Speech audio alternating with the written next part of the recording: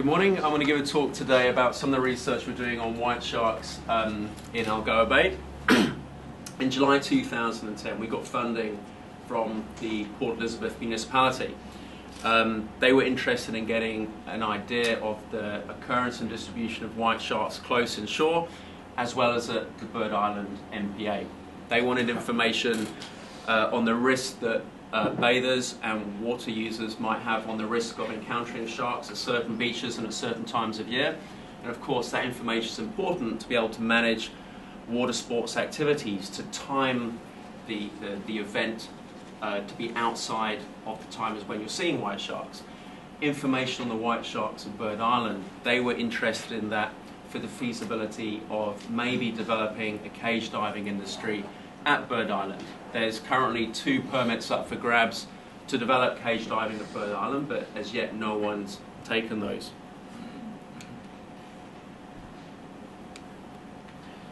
So until very, very recently, we knew almost nothing about white sharks in Algoa Bay, and all previous research, or almost all previous research in South Africa on white sharks had been conducted in the southern and western capes and had focused predominantly on the adult component of the population.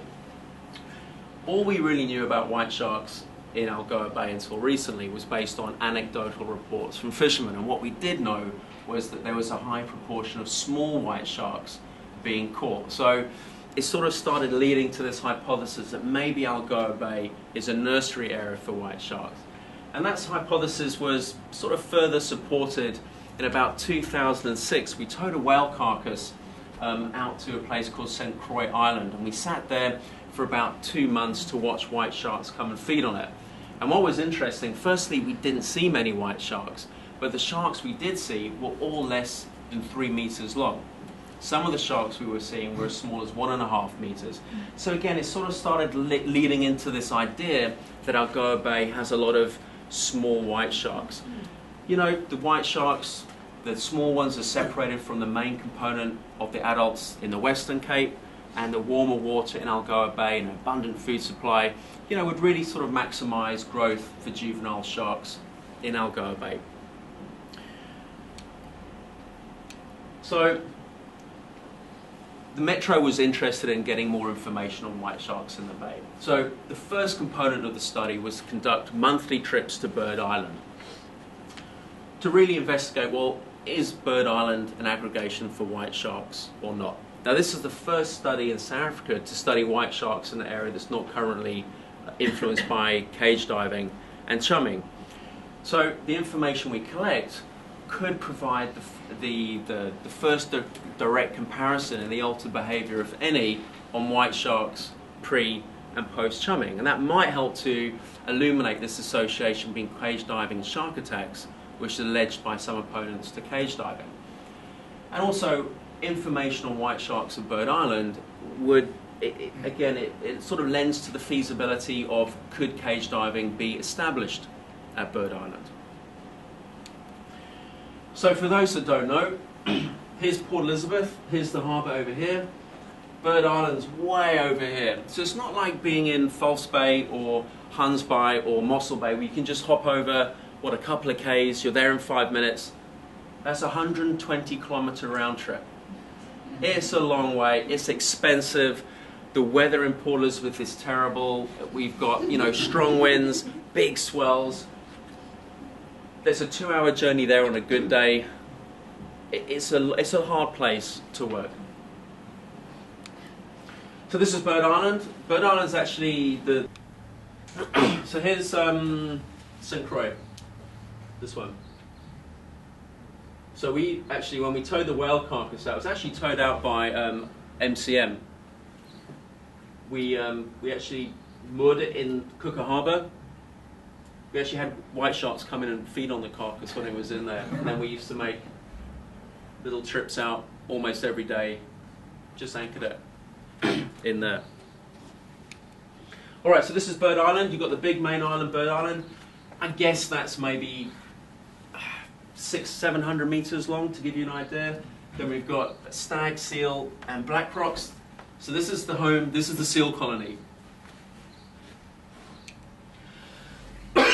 It's a series of about 4 or 5 rocky outcrops. On big swells, the swells go over there. You know, this is small when you can compare it to what you guys are working with at Mossel Bay, Hunts Bay, and False Bay.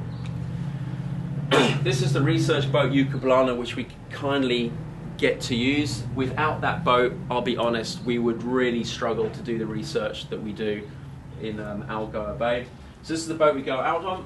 It's sponsored by SIAP and by the ASEP program at the moment. So we go to Bird Island once a month. We've done 26 trips to date from November 2009 to July 2012. When we go there, we record the number of sharks, the size of sharks, the sex of sharks, and also a whole heap of environmental parameters. So we use pretty much standard chumming practice that everyone else does in South Africa. We've got our seal decoy, we've got our big sort of tuna head or something on a float at the back, and then we've got, we stole this idea from the tiger shark divers up in Aliwal.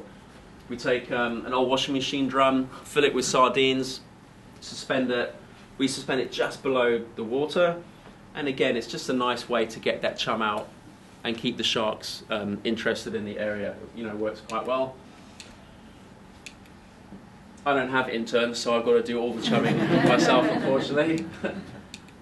All right, so here's the Bird Island group of islands. These are all of our chumming points, and you know, not surprising, we've concentrated almost all of our effort around black rocks. That's where the seals are. But you know, we've sort of tried a whole variety of spots. We used to go there every month throughout the entire year for 2 years, and you know, in the summer we weren't seeing any sharks around black rocks, so we started trying other places to see if the sharks were there. And we had the red ones are where the sharks have been seen, and you know, we've seen sharks elsewhere around the Bird Island group, but it's predominantly around the seal colony. So in our 26 trips, we've seen 62 different sharks. The sharks have ranged in size from 1.5 to 4.5 meters. We've never seen a shark bigger than 4.5 meters. We've never seen a mature female shark. 67% of the sharks we've seen are less than 3 meters. They're juveniles. That's a higher proportion than anywhere else in South Africa. Again, it's sort of tying into this predominance of small sharks in Algoa Bay. Interestingly, we've had a bias to a number of female to male sharks. So we get a bias of 2 to 1. Again, similar to other sites in South Africa. Strong seasonality in the occurrence of sharks. Again, we only ever see the sharks in the winter months. This is a 2-year span here. Again, it's what we see elsewhere in South Africa. The sharks are timing their arrival just as the time when the seal pups are entering the water after weaning. You know, inexperienced, limited swimming abilities. That's what the sharks are preying on. We also take photos of the entire seal colony at Black Rocks. On the land, just on the landward side of Black Rocks. So we wanted to try and quantify the number of white shark bite wounds on seals. This is that's our sort of distribution of white shark occurrence, and then the bars are the number of bite wounds. And cut a long story short, there's no significant correlation between bite wounds and sharks. Probably because some seals are getting bitten inshore in the summer, where the sharks are. We know from our acoustic telemetry data that even though we're not seeing sharks when we chum, sharks are around. And thirdly, seals are targeting, I should imagine, the small seal pups, and of course they get eaten. There are no survivors. But the most important, well, the most interesting thing from this was there's very few injuries, there's very few predations by white sharks on seals. We've seen 1 natural predation in 26 trips. You guys see 40 predations in a day. So it looks like white sharks are having their predation rates on seals are probably having a very, very small impact on the seal population of Black Rocks. When you compare that to 200 seals being washed off on a single storm event, and that's a 75% mortality rate, you know, white sharks are having little effect on the seals at Bird Island. And when you compare the number of bite wounds we observed with a study 20 years ago by a lady called Stewardson, the results are almost identical. So again, it sort of suggests that maybe the abundance of white sharks around the island have also remained relatively stable over the last 20 years. You know, the predation rates, as it were, are fairly similar. Like pretty much everyone else, we collect photo IDs, we take photos of the dorsal fins, we've got the GoPro, put it in the water, and we try and create a fairly comprehensive catalogue. So for every shark, we've got the dorsal fins, we've got the tail marks, we've got the flank patterns, the gill patterns, and we put everything onto one single sheet, and it's proving, you know, a good way. It's a good comprehensive photo library that we're developing, and we've already had I think it's 25% of the sharks we've seen on multiple occasions. So this is the sort of data we can pass onto Rabeer's project. All right, the second part of the project was investigating the occurrence and the distribution of white sharks close inshore. Are certain beaches like hotspot areas for white sharks in Port Elizabeth? So we had funding to do 43 helicopter flights in a little R22. We flew from Cape Recife all along backline up to the inside of St. Croix. We flew probably about 100 meters from backline, flying at an altitude of 300 meters, and at that height you can accurately identify any animals up to 2 meters in size. You basically got a field of view of about 500 meters. So we can accurately see sharks really within 500, or let's call it 600 meters from the beach. We saw 50 sharks on those 43 flights. The most sharks we saw in any one day was 7, a lot less than Alison sees in False Bay. We would see little red dots are where we see sharks. So we can see there's a lot more sharks to the north of Port Elizabeth Harbour than to the south. We never saw white sharks on our aerial flight south of Port Elizabeth Harbour. We saw a lot more up here. That water, it gets deeper off the beaches a lot quicker. There's mega rips. There's just more, the ocean environment, there's a lot more dynamic. There's probably more primary production. Possibly that's causing a greater abundance of prey and hence more white sharks. These areas in black are fishing locations, and I'm going to talk about what the anglers catch from the shore just now. When we were flying, we'd see sharks as big as 4 meters, but 96% of the 58 sharks, or the 50 odd sharks that we saw, were all less than 2.5 meters. They're all juveniles. We rarely ever saw any sharks bigger than 2.5 meters. We would see sharks as close as 20 meters to the beach and as far out to 500 meters. Again, strong seasonality in sightings, as at Bird Island, only in the winter months. Inshore, only spring and summer. We're not seeing white sharks close inshore in the winter. So you've got that nice delineation between offshore, Bird Island winter, inshore, summer.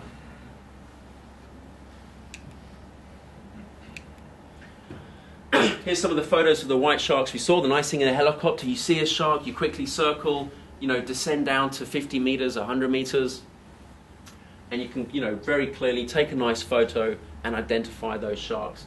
We'd also see, you know, hundreds of little hammerhead sharks. Remember, these sharks are, you know, this big. This is how clearly you can see them from a helicopter. We'd see whale sharks. I think we saw a few bull sharks. We also saw, this is actually a picture in Cooker, I showed this a couple of years ago, hundreds and hundreds and hundreds of, at the time I thought they were gully sharks. These are all smoothhound sharks in the shallows in Cooker. So here's the beach. The sharks are literally in water a couple of meters away from you. All females and all pregnant. Hundreds of them. I've got a fishing project in Cooker, and every year when we go and fish there, we pretty much see this congregation of sharks every single year, literally within 2 or 3 weeks of the same time of year.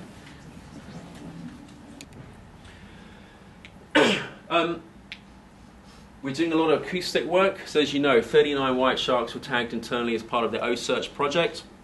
We've got a massive array of VR2s in Algoa Bay. We had funding to tag a further 20 sharks last year. We managed to tag 16 externally and 4 internally. We've got funding for another 22 tags this year. So we're getting a really nice, massive data set. I know Enrico was talking about the different ways you can deploy your listening stations. What we do, these are brake drums from Algoa Bus. And you take 3 of them, and you basically put them in like a bit of a pyramid formation, chuck them overboard, and then you go down and you bolt them on with flat bar. So you've got a pyramid of 3 50-kilogram brake drums.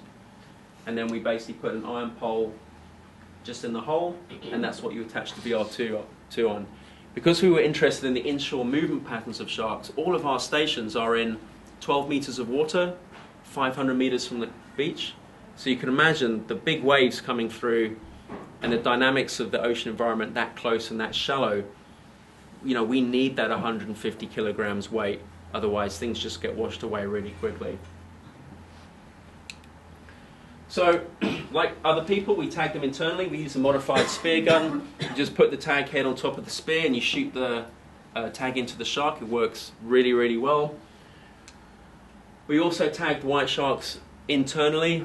We take them onto that big research boat. We have Dave Zimmerman, who's one of the chief Sandparks vets. He comes on board with us to oversee everything. We've done 4 white sharks. We only tagged sharks smaller than 2.5 meters. Otherwise, they're just too big to handle. Every single shark that we've tagged internally has been recorded at least 4 months, 5 months, 6 months after we tagged it. So none of the sharks we've tagged have died. This is just a quick overview of all of the VR2 stations we have in Algoa Bay. Just out of curiosity, with 39 O-Search tags, the 20 we've tagged, so that's 59, we've had 62% of all tagged sharks picked up on our listening stations in Algoa Bay. At the Sundays River mouth, we had 22 tagged sharks at that station alone. We had 22 there, about 20 on that one, 18 on that one, 18 on that one. Even here, the popular swimming beaches in Port Elizabeth, we've had tagged sharks being picked up. So the Port Elizabeth Metro is, you know, very excited about the information we're giving them to help them manage their water sports activities. So just to wrap things up, so we've got white sharks, you've got offshore distribution in the winter, inshore distribution in the summer. The sharks seem to be far more prevalent to the north of the Port Elizabeth Harbour than they do to the south.